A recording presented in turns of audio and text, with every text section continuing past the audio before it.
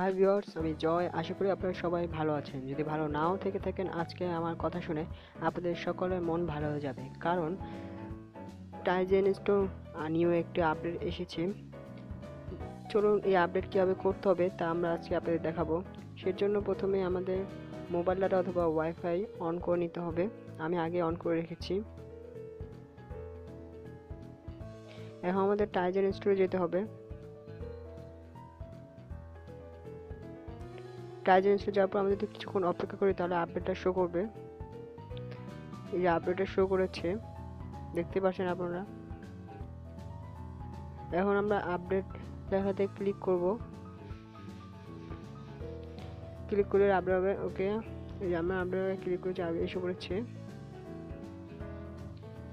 এছাড়াও যদি আপনাদের কারো মোবাইলে যদি আপডেটটা না আসে তাহলে ভিডিও নিচে কমেন্ট করবেন। এছাড়া আমার এফবি পেজেও কমেন্ট করতে পারেন। আমার এফবি পেজের লিঙ্ক আমি ডিসক্রিপশনে দিয়ে দিয়েছি। আর আমার এফবি পেজের নাম হচ্ছে জয় আকাশ 430। আমরা আপডেট হওয়া পর্যন্ত অপেক্ষা করি।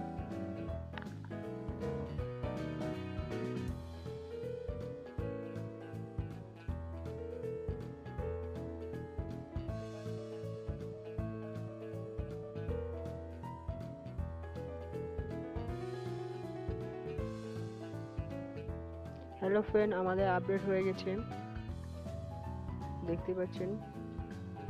সরি, আমরা আবার টাইজেন স্টোরে যাব।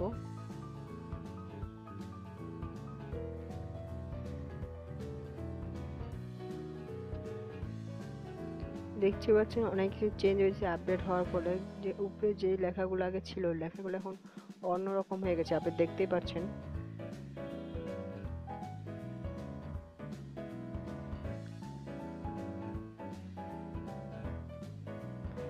এখন আমরা দেখব যেটা ভার্সনগত প্রথমে, তাই আমাদের সেটিংয়ে যেতে হবে।